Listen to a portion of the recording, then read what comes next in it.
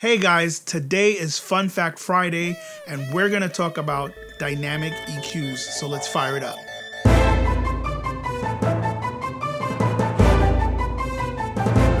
A dynamic EQ is great for issues that are not constant. Like if you had a vocal performance that had some frequency issues on a specific phrase, like every time the vocalist hits a note or a specific word, some nasty frequencies come peeking through, tarnishing what was otherwise a pretty much perfect recording. So you don't need the frequency to be suppressed the entire time, just in those instances where it gets a bit harsh. So with the dynamic EQ, you just set your threshold, set your ratio, and just let it go to work. Now, the fun fact is that a multi-band compressor can perform the same task.